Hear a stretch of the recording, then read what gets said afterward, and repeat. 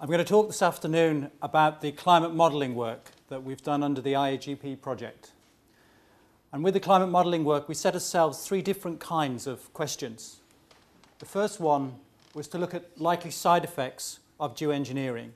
But in a different approach to the SPICE project, we were going to look at a number of different alternative potential geoengineering technologies, but using a consistent modelling approach so we could compare one against another. We also thought we'd move on, rather than using climate models as a predictive tool of what geoengineering might achieve. We thought we would try and sort of unpick the detail a little bit and see how well some of the details of geoengineering are represented within the models.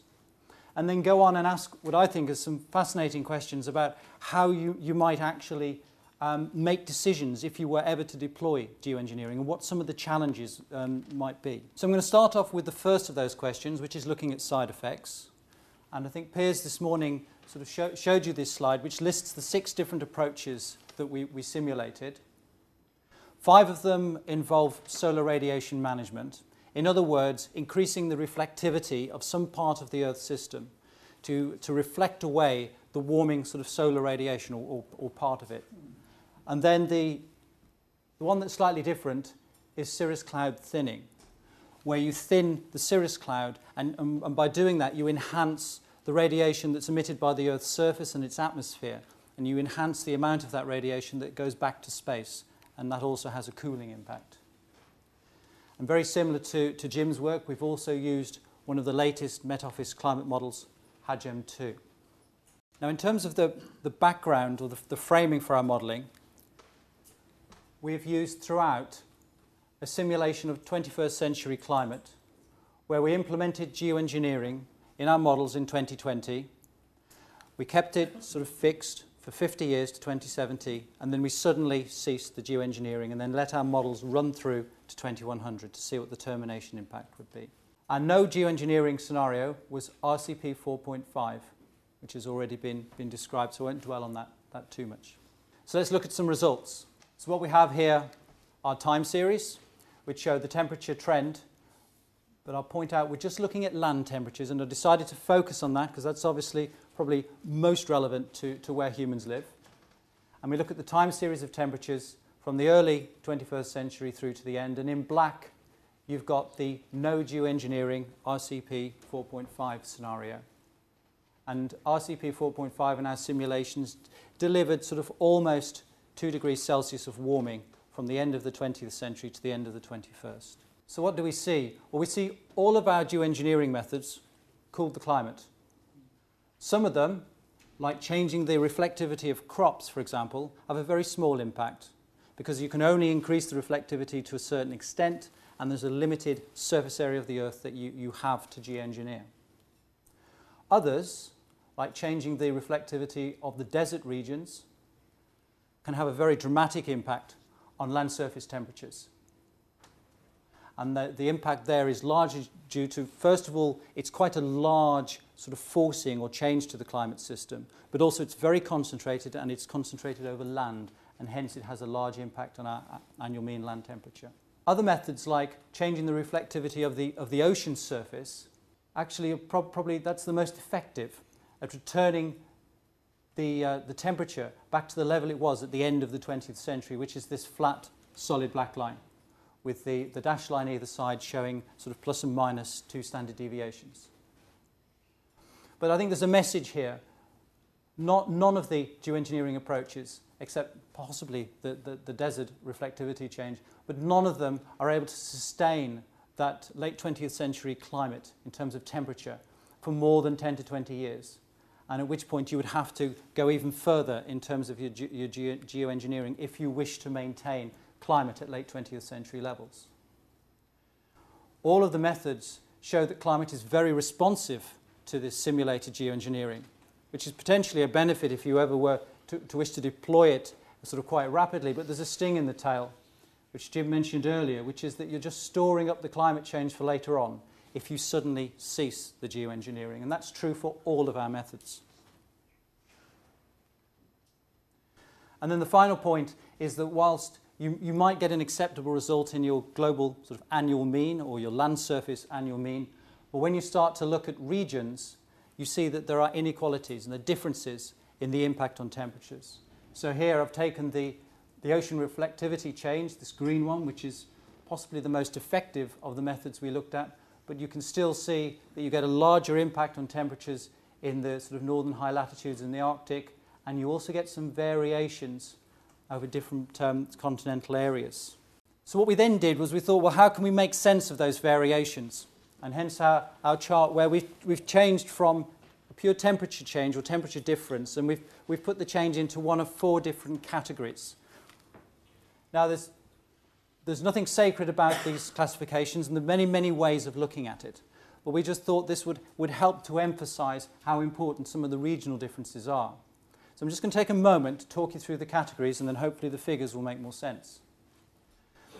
So first of all, we thought, well, an insignificant change is one where the change from the RCP 4.5, the no geoengineering scenario, is actually quite small. And so if the change is within 2 standard deviations of RCP 4.5, we said it's insignificant. We can't really understand what geoengineering is doing. The signal's not strong enough. If we find the temperature change actually moves us back to within 2 standard deviations of the late 20th century climate in terms of temperature, we thought, well, that's an effective change. That would be a reasonable target, perhaps, to set ourselves. And those are the dark blue regions that you see. And then the last 2 categories, marginally effective, is sort of part way between these two. It's when your temperature change is going in the right direction, you're going back towards late 20th century, but you don't go far enough. And then the one that obviously causes most concern is damaging, and that's everything else. So it includes both extremes. So an extreme where you actually enhance the warming that you're experiencing under RCP 4.5, or the extreme where you cool, and you cool far too much. So it just represents a very large change to the temperature climatology that you would have experienced at the end of the 20th century. So the key points that come out is, if you look at these dark blue regions, you see that they vary for the 5 different methods I've looked at, and I've not shown the crop reflectivity change because its impact was so small.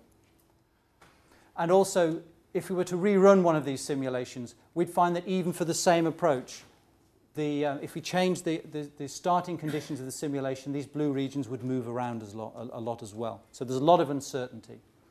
And then, of most concern is if you implement a very large regional scale geoengineering approach, like changing the reflectivity of the surface in the Sahara and the Arabian Desert, you see a very, very strong local impact, but also it spreads into some of the neighbouring regions as well. So whilst you might be able to get your global temperature climate to hit some kind of accepted target, you're going to see regional variations. As well as seeing regional variations in temperature, what we found is that all of our different geoengineering approaches led to side effects. And we decided to focus on precipitation, but equally I could have presented slides here for a number of different climate metrics, and there are many, many side effects. So you see for precipitation, the black line again is the increase in precipitation that you get under RCP 4.5 with global warming. And what you find is that most of the methods reduce precipitation relative to RCP 4.5. Some of them, like the ocean reflectivity, which produce perhaps the most effective result for temperature, actually reduce it too strongly and go below the mean precipitation level for the late 20th century. But cirrus cloud thinning, because of the different way it manages the radiation budget at the top of atmosphere, actually increases precipitation. And this, once again, even if your global change is acceptable or achieves some kind of target, you see very strong regional changes as well. So here you can see in the mid-latitudes you get a drying because you largely related to the cooling of the temperature because of geoengineering, and you get the shift in the monsoon and the ITCZ. So here the red colours show a drying and the blue colours show a wetting of climate. And this is in a 20-year mean for a decade when geoengineering from a temperature point of view was probably most effective. And if we move on and using the same categories as before, you see very large perturbation to precipitation. You see large areas where you get this, what we've called damaging change. And as I said before, with the temperature, the location of these red regions varies between the 5 different approaches, and if we were to rerun the simulations with slightly different starting conditions, we would see the locations would vary between the simulations. So there's a lot of uncertainty. But this figure, I think, emphasises the importance of the issue, even though it doesn't enable you to predict where the adverse impacts may be on a regional scale. So very quickly, because Piers covered it quite well this morning, in terms of looking at the global models, we decided to look at marine cloud brightening. And we looked at sort of 3 different aspects of the technology that are not so well captured within global climate models. So we looked at how the effectiveness of the approach varies through the diurnal cycle. As Piers mentioned, we looked at the behaviour of the aerosols within a plume. And we also looked at the nature of the aerosol. Typically, it's modelled as a dry sea salt crystal. But what happens when you introduce water into that crystal, which is likely to be the case in a real-world situation? And just very briefly, for all 3 of these, we found that the effectiveness that we got from much more detailed modelling, using much smaller grid cell sizes, using much smaller time steps, was less than in a global climate model. Now, you were left, I'm sure, I hope this didn't spoil your lunch, you were left in a cliffhanger situation this morning, wondering whether the Arctic sea ice was going to be saved within the planet Hagem world. And I think Piers left you with this situation. So you can see our target. You can see the pattern of change in Arctic sea ice. It's increasing, but not really gaining against target. And you can see northern hemisphere mean temperature. It's not really falling very strongly, and you would expect a fall in temperature to be required to deliver you an increase in sea ice. And at this point, I was beginning to worry about my job even. You know, if we publish a paper and I just show that I can't save the sea ice, it doesn't look very good. So we really relied an awful lot upon an annual review process. We had an algorithm which sort of calculated recommendations for how to amend the amount of SO2 that we injected into our stratosphere. And we looked at the results, we looked at the time series, we also looked at changes in top of atmosphere fluxes. And by another couple of years on, by 2039, I think we finally sort of gained enough confidence to make quite a radical change to the controller and to the decision making. And so we changed the pattern of emissions of the SO2.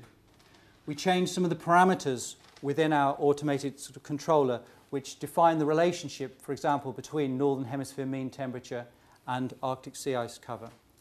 And we also changed our estimates of the underlying impact of changes in greenhouse gases and aerosols.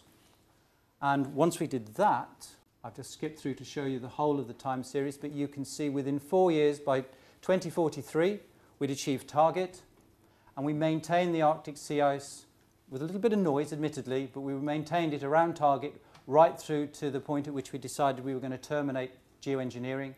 And then, as you've seen already a couple of times today, when you terminate geoengineering, suddenly you get sort of a rapid catch-up of the climate change. So the sea ice dropped down. And that's despite the fact that we had a couple more of these unpredictable volcanoes. They really had no lasting impact. And here you can see the temperature responds very strongly to the cessation of the geoengineering. But the point I want to get across is that we didn't sort of get a handle on the uncertainty or have a very strong degree of control over the uncertainty once we've made these changes. We had become a little bit better, I think, at making decisions in the face of uncertainty. And we got a little bit better at exploiting our data, and a little bit better probably because we'd had 20 years in terms of simulation time, 20 years of experience, which hopefully was starting to reflect in the way we were using the tools. And just to emphasize the uncertainty very quickly, there's four little plots here. The first one shows you the difference in temperature between the last 10 years that we were geoengineering and the 10 years before we started geoengineering to remediate the Arctic sea ice, with the red regions showing warming and the blue regions showing cooling. And the challenge that we would have each year is, well, what's our contribution to this? How much of it is natural variability? How much of it is due to changes in aerosols or greenhouse gases? And we couldn't use a control simulation. We couldn't go back and rerun things and tweak it. We just had to take each year and use the accumulated time series of data. So by looking at the time series and trying to fit trends, we came up with this sort of picture here. And this picture is our attempt at trying to describe what the geoengineering was doing in terms of temperature change, with blue cooling and red warming. But if you look carefully, you see that most of the globe is hatched. And that means that the change that we've calculated is not statistically significant. In other words, there's too much uncertainty to make a clear decision about the role of geoengineering in terms of the temperature change. And then it's interesting that afterwards, with the benefit of hindsight, when we did allow ourselves to run a control run, this shows the difference in temperature that is just due to our geoengineering.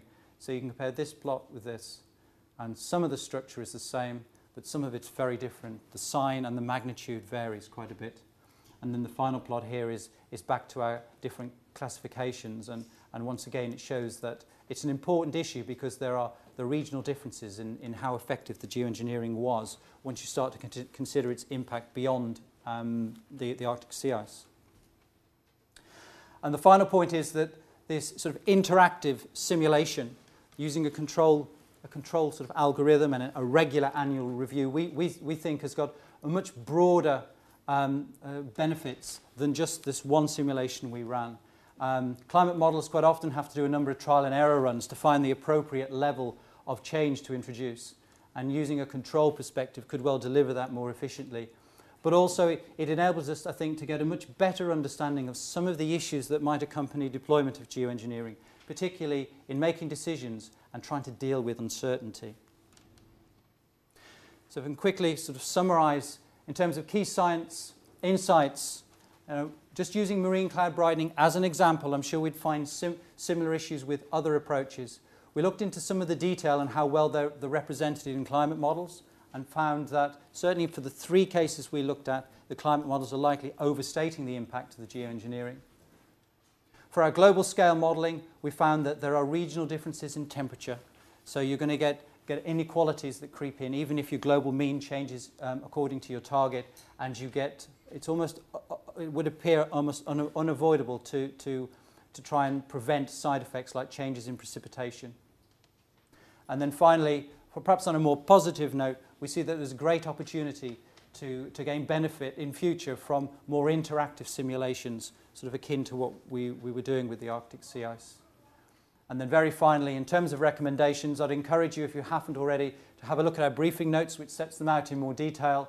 But just to emphasize a couple of points, I would say that if you are going to geoengineering at any point and ever contemplate deployment, you need to be able to detect and attribute changes in climate with a reasonable degree of accuracy before you deploy geoengineering. Without that, it's going to be very difficult to make effective decisions and guide the geoengineering. And also, as we found, given the regional variations in results, it's important now that global modelling moves on to much more of a regional focus and a focus on impacts that are relevant to people and ecosystems. Thank you very much. And I'm now going